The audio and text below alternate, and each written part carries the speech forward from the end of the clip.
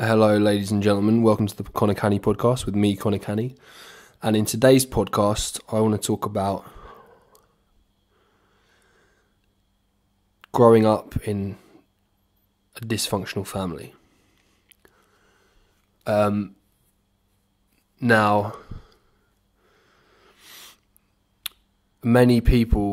there are many people out there who grew up in dysfunctional families. There are people who grew up in completely horrific, horrible, the worst kind of conditions you could ever imagine. Then there are people who grew up in, pretty rough conditions. Then there are people that grew up in a dysfunctional family which had the extra component of being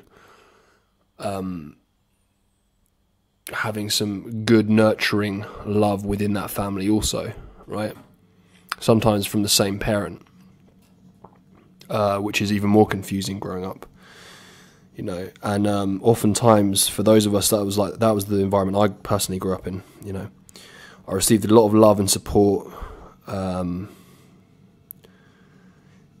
and also a lot of emotional, verbal abuse, a bit of physical abuse, a handful of times, but nothing like where the physical abuse was so consistent and so bad throughout my life, where it was like, oh my god, I was constantly physically abused or anything. No, there wasn't like that.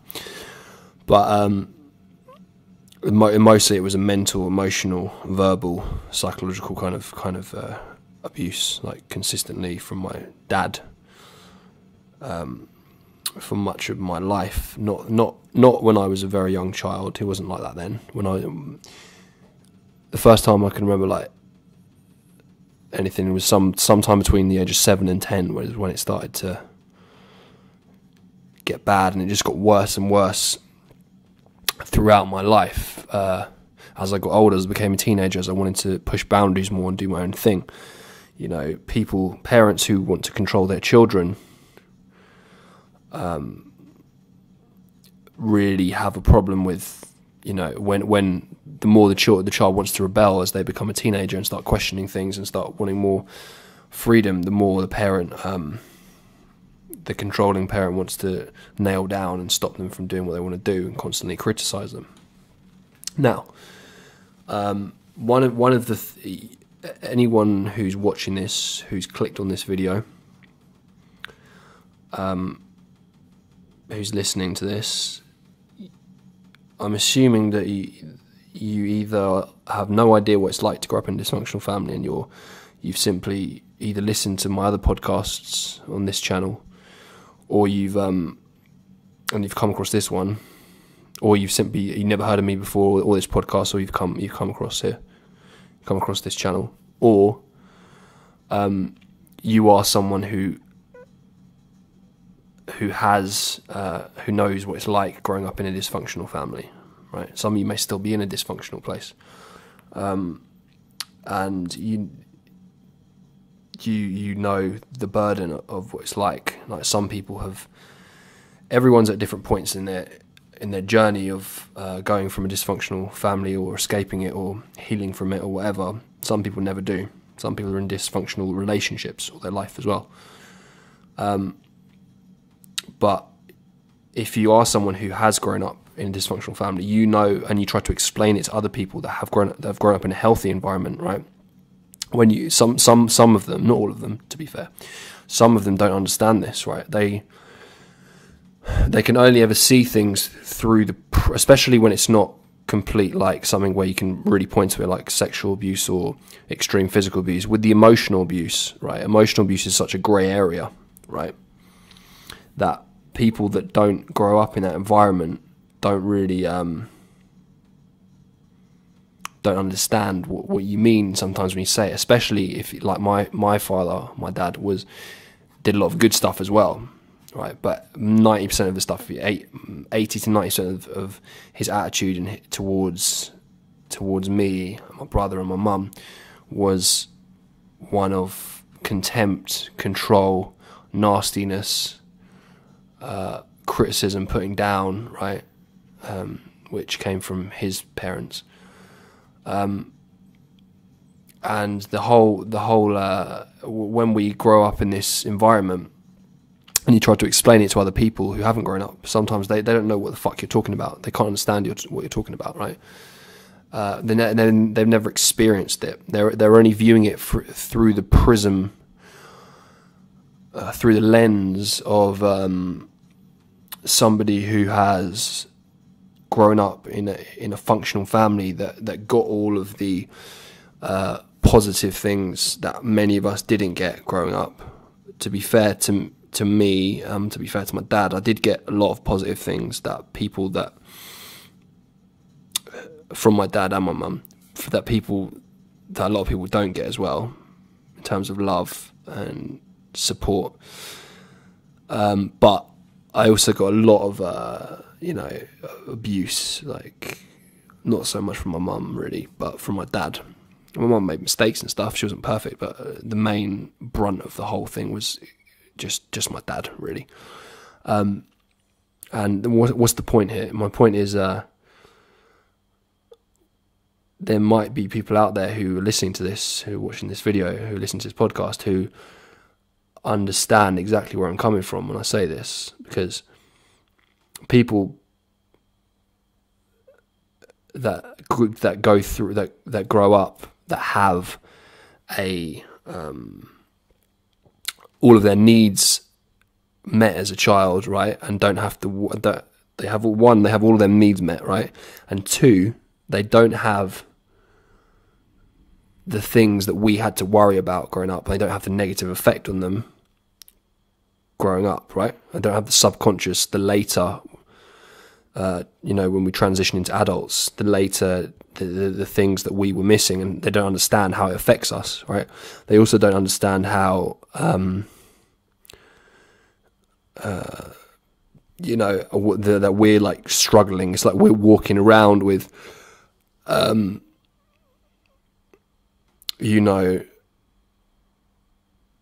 with like weights, the weights that athletes use on the legs to train when they run.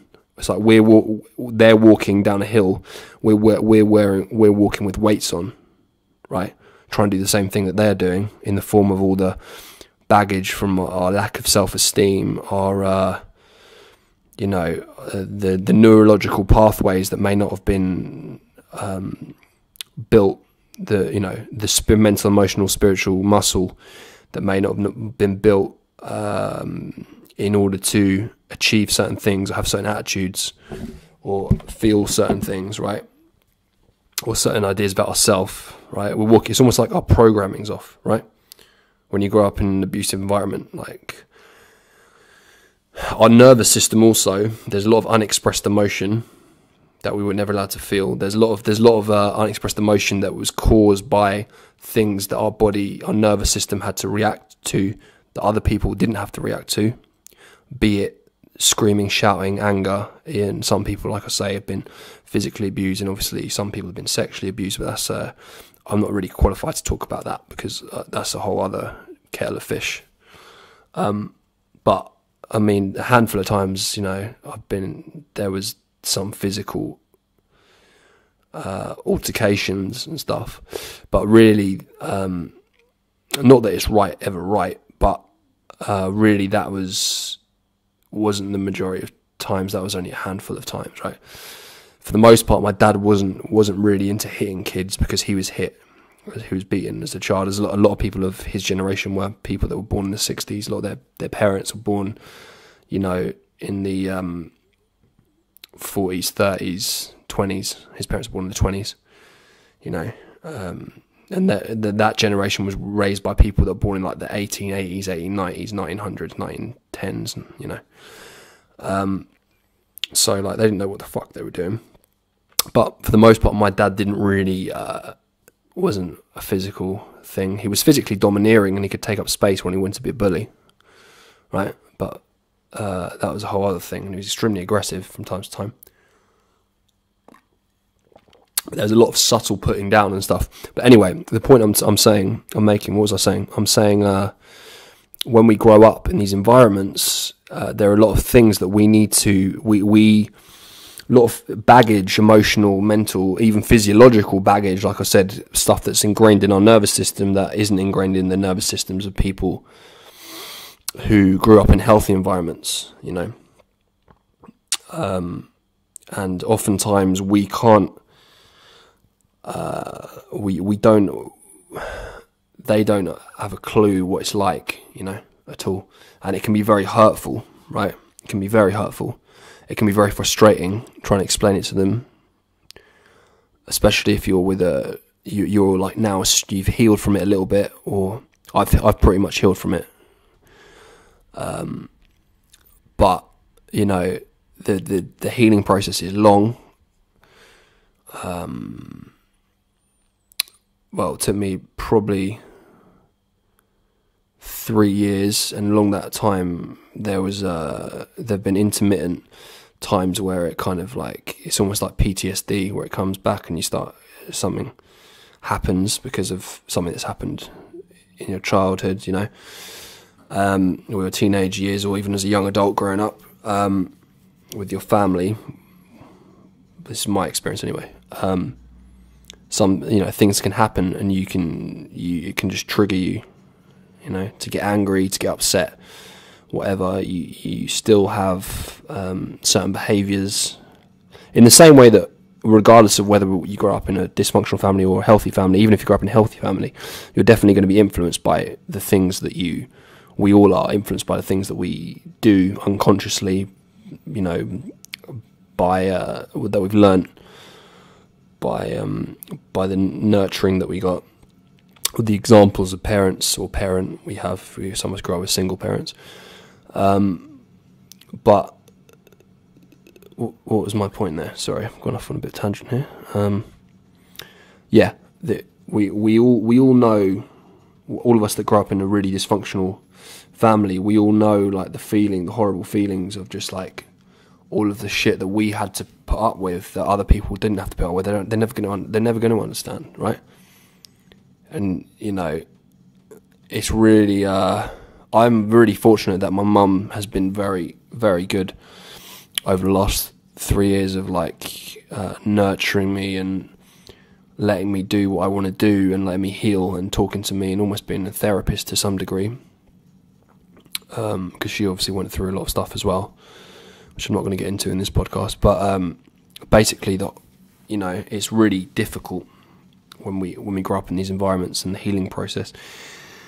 So, first of all, I want to say to anyone out there who's listening, I know what it's like. I've been through it, and I've now feel like I'm totally back to where I'm not back to, but at a place where I've healed from all of that. You know, and I feel very much, consider myself very fortunate and lucky in that regard, because a lot of people don't. A lot of people go through things with both parents. And like I said, like whilst my mum made some mistakes and stuff, it was never like the horrible nastiness that I received from the words and attitude and energy I received from my father, right? But I suppose in this little podcast, I just wanted to put it out there that it's an idea for anyone, you know, who's gone through it. I know what it's like, and you know, so I know what it's also like to tell other people who don't understand, and I know what it's like to have them almost make you feel like you're the one in the wrong, like there's nothing, especially people that know my dad who don't have a clue what he's really like, right? They only see glimmers of tiny things. They'll never understand, right? They'll never understand that. Why would they? Like, don't blame them. Or why would they?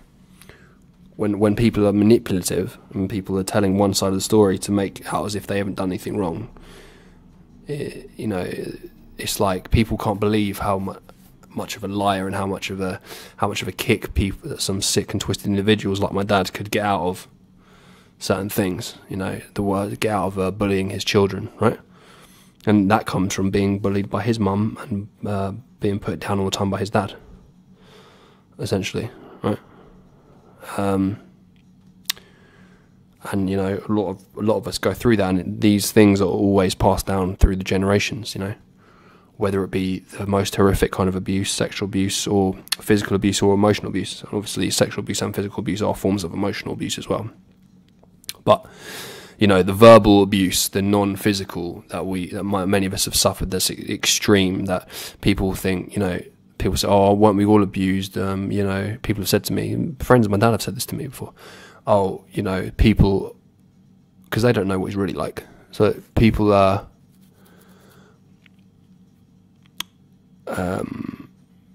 Every generation, I remember when I was growing up, it was the norm to hit kids. It's not like that. That's not what I'm talking about. I'm talking about like serious mind games and shit, and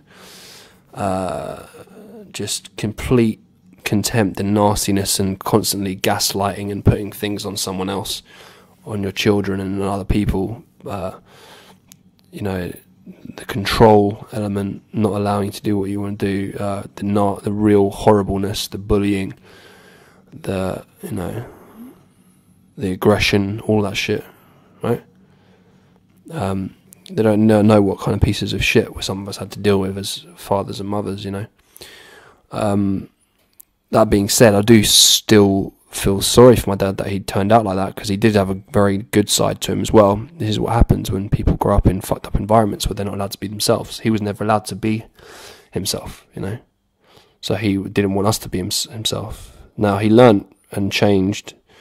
He wasn't as bad in some ways as his parents were to him, but in some ways he was worse than them in some ways, and they were more ignorant, and they went on to be great grandparents, and went on to be really kind. Well, my grandma went on to be really kind, for the most part. And my granddad, for the most part, was kind, but he still put his son down all the time, all his life. And my grandma was controlling and nasty and abusive when she was younger to my dad and his brothers. But so I do feel sorry for my dad, but it's like, there are plenty of other people that had just as bad and way worse upbringings than my dad that didn't go on to do that. Now, at the same time, even though people say that, I still, things affect people in different ways, don't they? So that's obviously how he was affected by it, and that's how he dealt with it. And he's a prime example, my dad, of someone who never dealt with what happened to him when he was younger. He was in complete denial about it. His parents were in complete denial. Our whole family was dysfunctional and complete denial about it. Constantly looking to scapegoat me, scapegoat my brother, scapegoat my mum to a degree. Not really my mum that much, but to them, but definitely scapegoat me and my brother. It's how dysfunctional families survive. They can't look at the truth or look at themselves, look at the dog shit fucking poison behaviour that's going on. Right. And don't get me wrong, my family gave me a lot of love and support as well. They're not the worst family in the world, but in terms of the most controlling and the most fucked up, my dad definitely, in some ways, was probably turned out the worst. A lot of swings and roundabouts. Did a lot of good things, did a lot of bad things. Could have been worse, could have been better. But it's not like there is a true part of it that is a genuine, horrible, just nasty dog shit fucking game where he just wants to bully his children. It was horrible, growing up in a lot of ways. But there are people that have been treated way worse than me as well. I'm not under any illusion about that. But there are also plenty of people. Most people have not experienced that kind, especially of my generation in a first world country, have not experienced that kind of emotional abuse that I experienced. Right. Back in the day, it was more black. It was more grey area because people were less aware of the effects that things had on children. Right. But it's not like this guy isn't an intelligent, informed guy about a lot of things. And like I say, I do have a lot of sympathy for him, but it is what it is. Anyway, in the next podcast, guys and girls, I hope that has, some of you have gained just by listening to me talking about it a bit of. Some of you can relate. Well, first of all, I hope none of you. I don't wish it upon any of you that you've gone through that you can relate. But I mean, I hope that if you have gone through something similar to me in your life, that I'm given you some like hope that you can heal from it, and you can and some inspiration, and just someone else to talk to know that there's someone else out there. There's plenty of us out there, people that have gone through worse than us even, that and that's, by the way, that's not to undermine anyone's experience growing up, because things affect people in different ways and stuff. So when I say worse, that's better and worse, that's a loose term, but you know what I mean. But yeah, so anyway, in the next podcast, I think I'm going to talk more about like things you can do to heal from, bad things that happen in your childhood, right? And things I have personally used and things I find useful that have helped me to become a stronger person and to heal from the emotional scars of the past and try to move forward into becoming a stronger person. So thank you for listening to the Conor Canney podcast, and tune in for the next one. Bye bye. Peace and love.